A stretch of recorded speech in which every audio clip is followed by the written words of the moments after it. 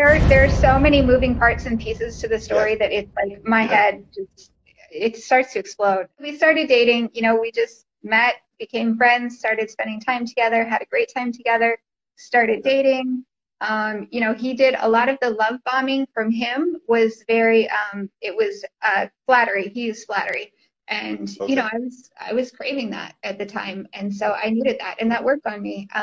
He didn't do the love bombing in the sense of like, coming around all the time or sending flowers or any of those kinds of things, those things would not have worked on me. I would have just been annoyed and Okay. been like, go away. But the flattery, Yeah. that worked. So that was That the worked. method that he used. He's incredibly intelligent, and that makes it even worse because he's very, very perceptive around people. And he Hmm. he picks up on your weaknesses. He picks up on all of it very quickly. Um, Right. and so, there were some definite red flags at the beginning, and I broke up with him 6 months into the relationship because I just Wow. saw a side of him that I didn't Hmm. like and that was not going to work for me.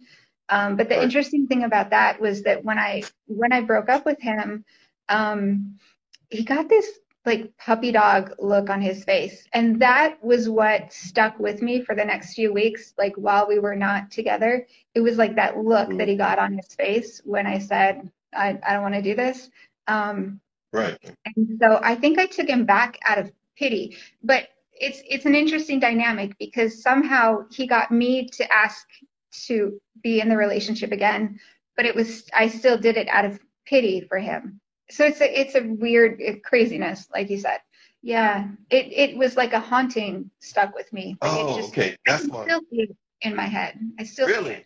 Spent a couple of years really focused on me and really focused on just doing what I needed to do to take care of myself. So Right. that was what it was. And I kind of even gave up family relationships a little bit to a point. Like I just backed off from my family and Right. went to him instead. But it's Wow. it's interesting because none of it was conscious. It wasn't conscious decisions, but looking back, like that's what happened. Was it kind of gradual then, do you think? I don't know if it was gradual or if it was like that when the decision came to get back into the relationship, if it was like Mhm. that all just fell off. I couldn't answer that. Okay. Right. But the focus on you that you had been accustomed to doing definitely shifted and it wasn't your energies weren't going there anymore. Yeah. What else started to take place after that? At that point in time, let's see. So that was about 6 months into the relationship, and then about 6 months later was when we decided to have a child together, and Wow. that was when the Narc came out. It was Uh, as soon as I was pregnant, there was a switch in his eyes. Like it haunts wow. me. I saw it in his eyes. I actually saw it happen. And I just became his property. I was no longer my own autonomous individual. I was his property. And to this day, he sees me as his property. He owns me in his mind. Wow. So yeah, it's crazy. And we've been separated for a year and a half now. And yeah, I don't think that'll ever go away. I don't know. But some of the stuff that he did in the relationship was he actually started recording me because he's an attorney, like we said. And so he recorded me all day. His testimony, I tried to get a protective order at one point. His testimony during the protective order hearing was that he had recorded me all day, every day from August until March. So that's a 7 month period, which is like the level of psychosis that somebody would have to be able to do that, knowing that they were building a case against you, knowing that they were going to use this against you as emotional blackmail in the courtroom when needed, in whatever capacity it was needed, he knew he was going to be using it against me. And so but the level of psychosis there, like that's, almost sociopathic behavior. That goes, I think, beyond just straight narcissism, but I'm not a mental health professional, so. um, Yeah. Well, you just know what you don't want in your life. You said the narc came out. What do you mean by that? And maybe that can be helpful to others when they are experiencing this. What should they be looking for? um, How do I articulate this? He just changed. He all of a sudden, it was much more about him. It was much more like we lived in his world, and I would tell him that a lot. Like, I feel like we live in your world. Like, what happened to my world? You know, where am I?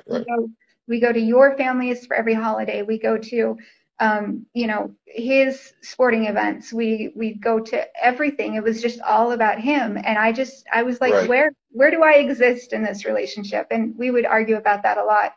Another thing was, you know, he had a habit of staying out till 2 a.m. drinking. And so, you know, and that's, family court system abuse right there. We had 3 babies.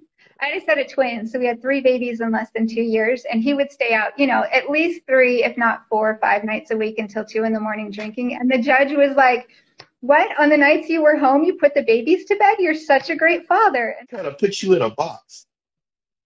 Yeah, he did it very, very gradually, very, very subtly. And he, you know, he knew my weaknesses. He knew exactly what to say. He knew exactly where to poke and prod. He knew exactly where I needed some healing. So, so he would try to give me, you know, artificially gave me that healing, like relationships with my father and with my mom even, and just kind of those things. And he tried to really fill some voids with me, and he tried very, very hard. And looking back, you know, I see how he was doing that, and how that's a red flag in itself, because, you know, why was I not in therapy? Why? And that's, you know, I take responsibility for not going to therapy, but still, like, that's not his job. His job is not to heal me. I have issues with men in general, trust issues, because, you know, my father was not there when I was growing up, and, you know, he and I have healed our relationship now. We're actually really good now, but, you know, at the time I was still kind of processing a lot of that stuff. And,